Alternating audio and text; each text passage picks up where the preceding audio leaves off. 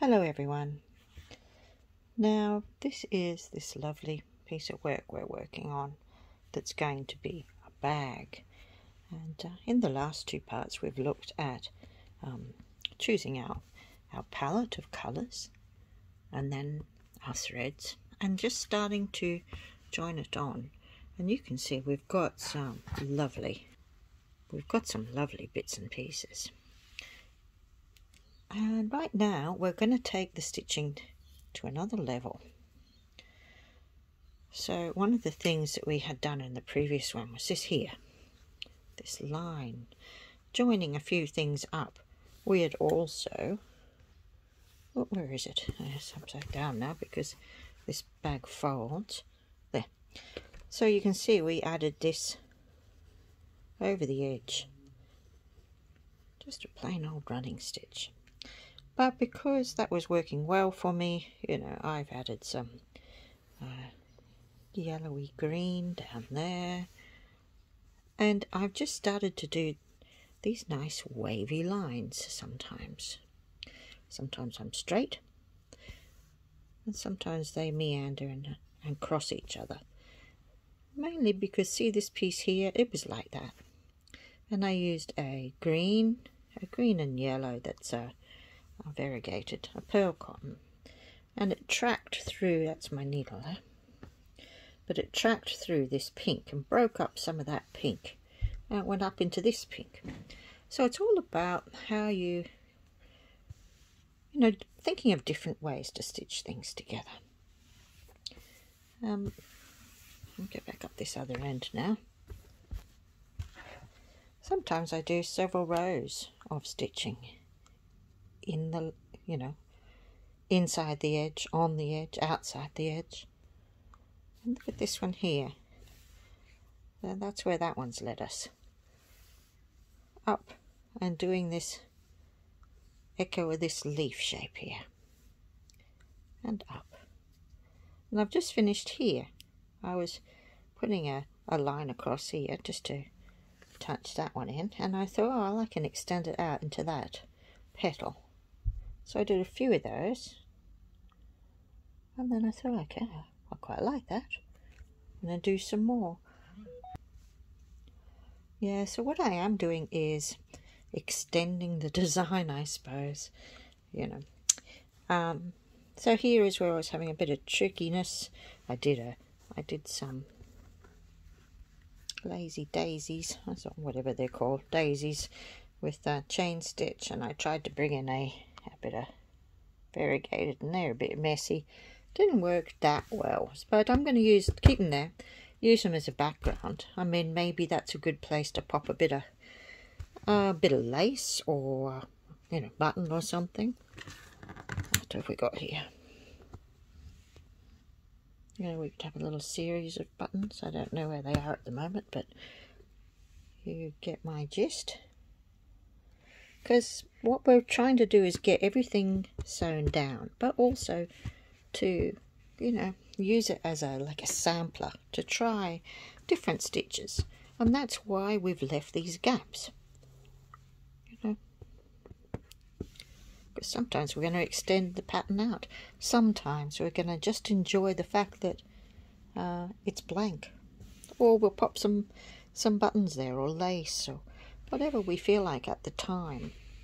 So right now I'm just going to fold it so you see the entire idea.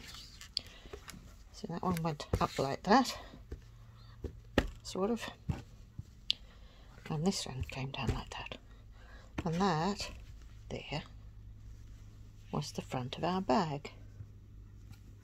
We made a good start on our stitching. On this episode we're going to finish that off. A few more ideas on how we can do that, but I'm liking it so far. I'm liking linking things up a little bit. I hope you like that. Certainly different, but you know, this I will still have to do edges, see, although I've made that pretty there, I'll still have to do something up there. So I'll open it up again. And you know, because it's folded, this bit is going that direction, this bit's going that direction, so you know, it's something to keep in mind whilst I'm doing it. So from here it's going up. I do have a few loose threads and things. Let me just pull them out when they don't suit. So I'm still thinking, you know, and I have to do something here. I have gone down that edge. You know, I still haven't done anything there. So there's still plenty there that I have to complete, but I like to meander from place to place and get some different ideas in. And I've just finished doing that. I was really, do I want that over the top? Do I want that under?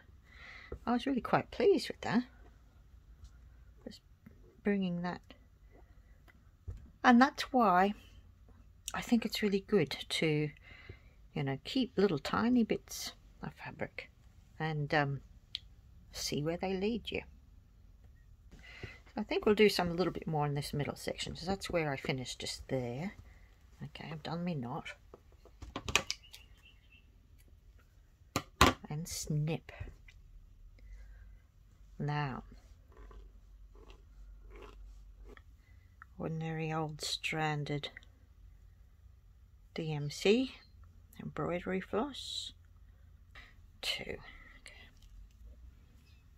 Okay. Right, hold them one on each. I've got some there, and I'm just going to pull my thumb down, and that way it'll unravel. 2 out. I'm going to start up here, and I'm just going to try and bring some of that flower down.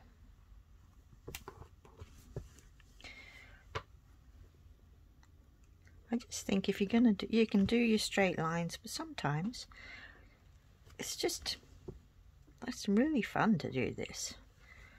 To think, how can I make that one come out here a little bit? Yeah, and because it has these stripes, it's going to work.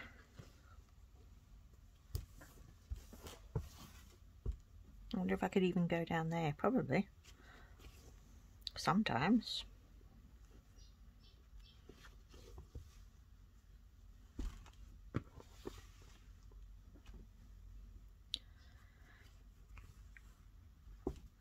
And sometimes I'll go further up. Sometimes I'll just go at the end. And sometimes I'll use a different colour. But doesn't that look pretty? I think it does. I think we're getting somewhere.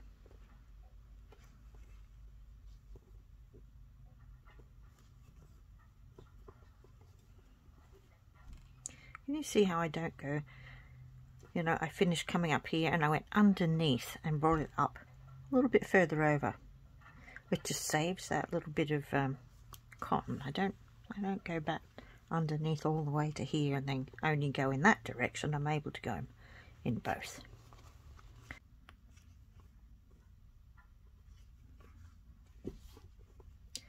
And I'll come back with maybe a white, or maybe a, you know, just something else. Maybe a more peachy colour or something. Just something else. So I'm managing to get this part of this edge done as well. You see, it's all nicely tacked down now.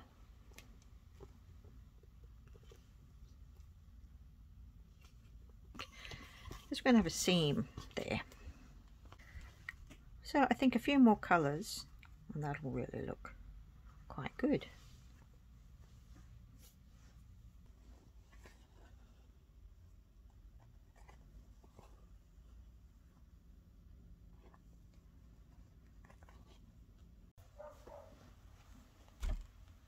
Let's just have a look here.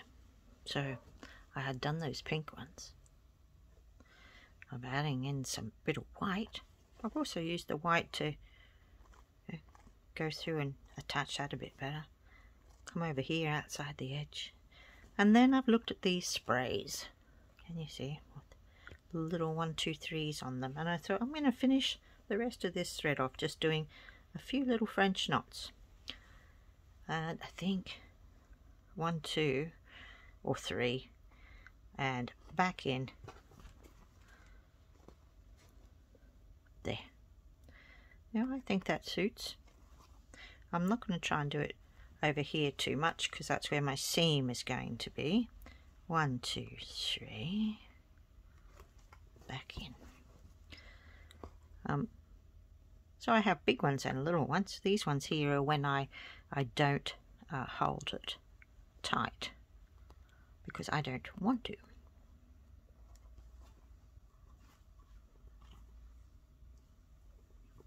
Because I like messy ones. Just for you, I'm going to do one.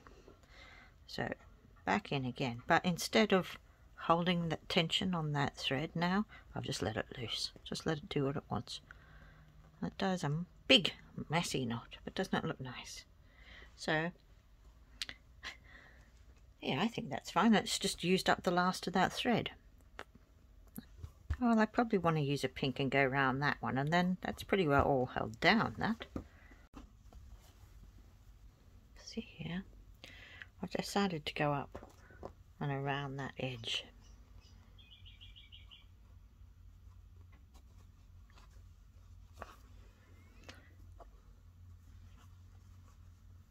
See, I could also follow in if I wanted to and do bits there.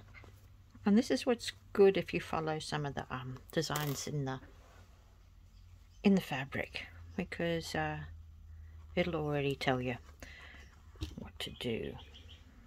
And this is a shiny thread as well, so that's going to be good.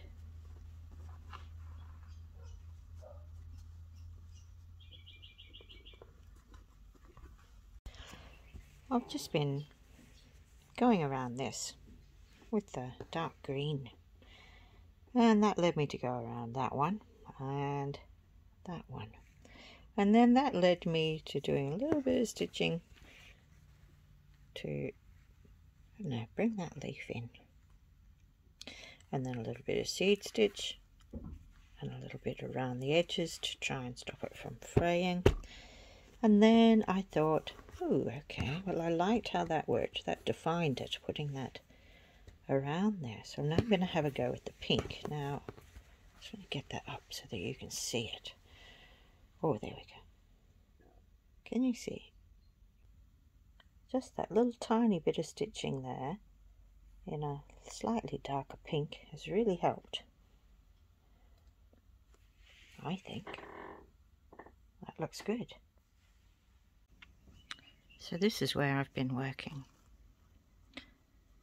Just going around the edges. I think it really adds something. And I think, you know, that'd be a great way for people to practice by just going around the edges of something you've already seen on a piece of printed fabric or embroidered fabric like this, you know. Because that's pretty well what I'm doing.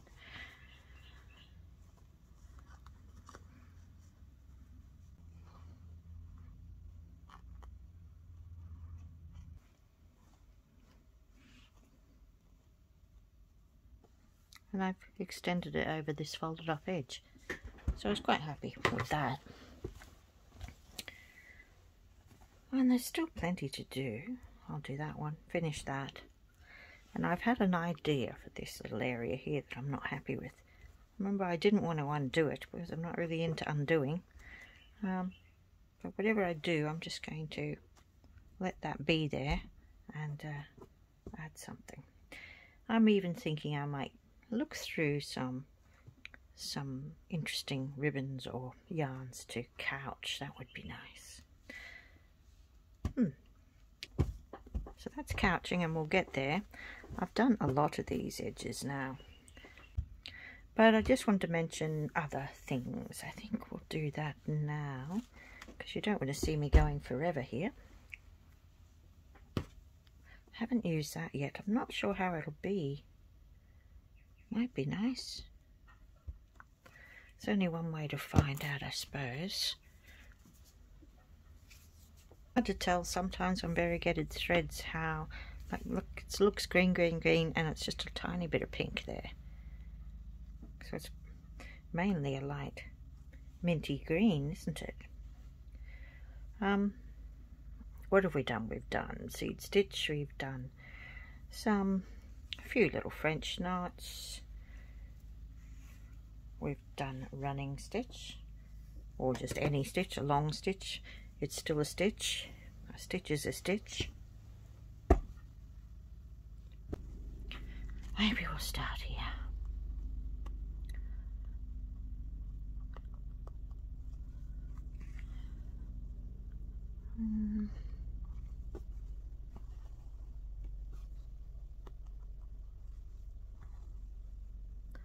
I just want to see how it would be if we just did some little crosses somewhere on that blank background, and also, you know, to hold things down a bit.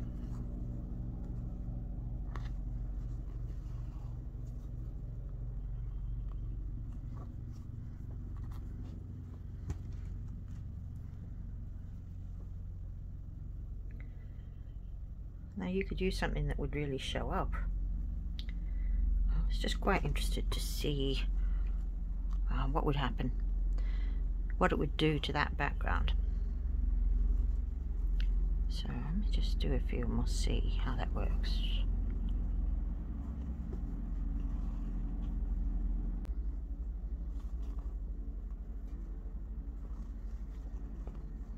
That's some up in the pink. Now let's take it down into the background.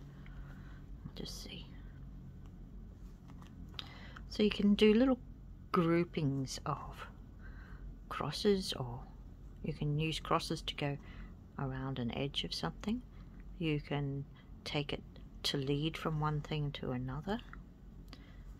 Lots of good uses for little crosses.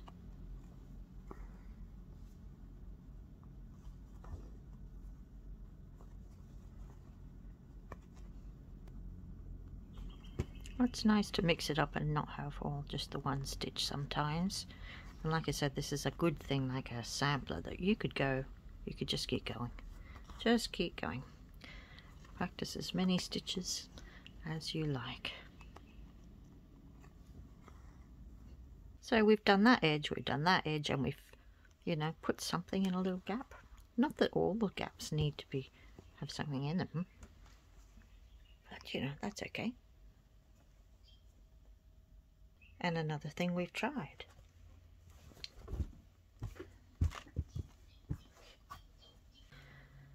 Oh,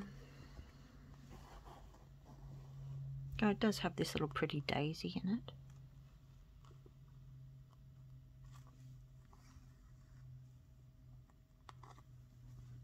And it is quite colourless, although it's a beautiful, beautiful fabric. I just thought, well, maybe we could do a bit like we did on the flap and, you know, bring some colours in. Well, not a lot. I'm not going to do a lot. But I'm hoping with this variegated thread it'll look quite nice.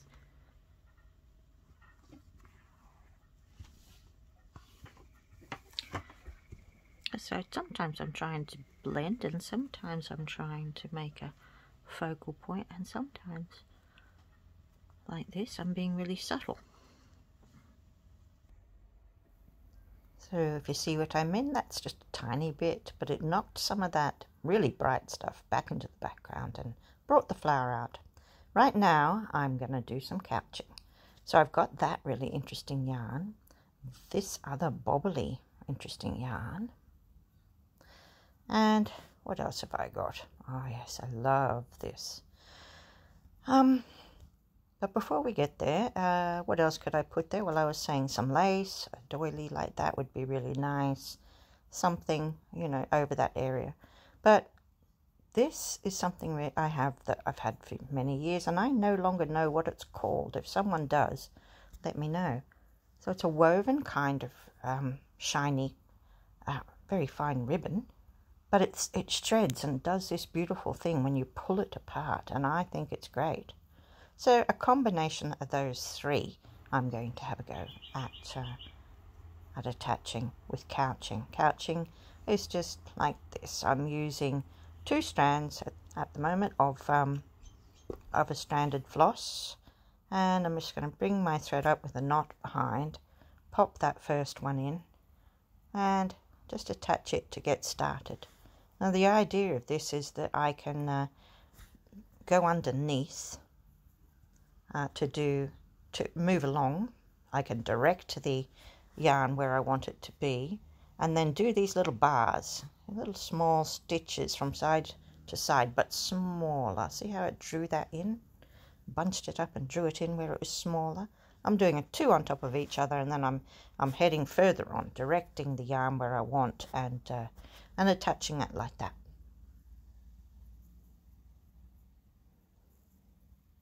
Sometimes you can make it, you can twirl it and make it not as puffy.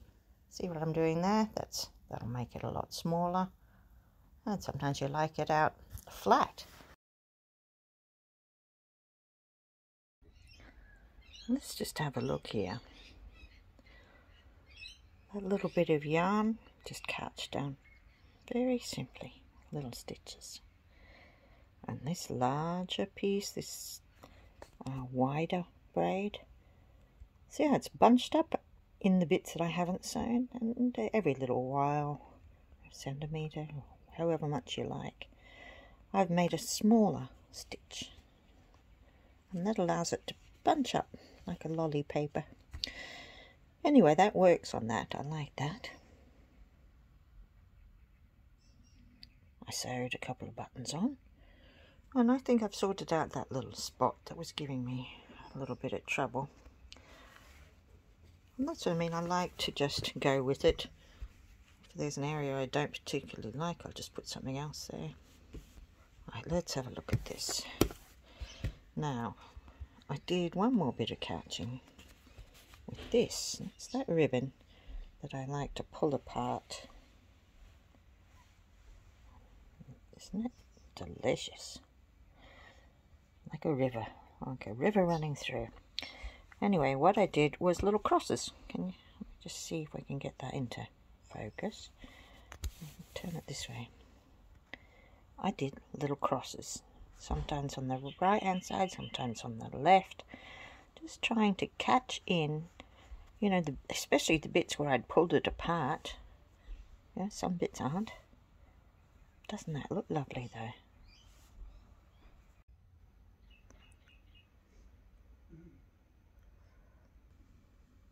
So the whole thing ends up like a story. One thing leads to another. It is a lot of fun, very creative. I hope you have a go. It's certainly meditative stitch if ever I've seen any.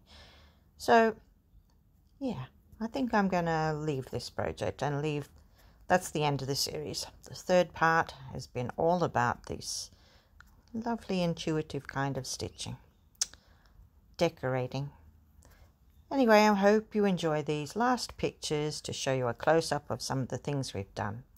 If you have enjoyed the video, don't forget to press like, subscribe if you want to, if you haven't already, and I'll see you next time for something completely different. But this has been fun. Thanks again for watching.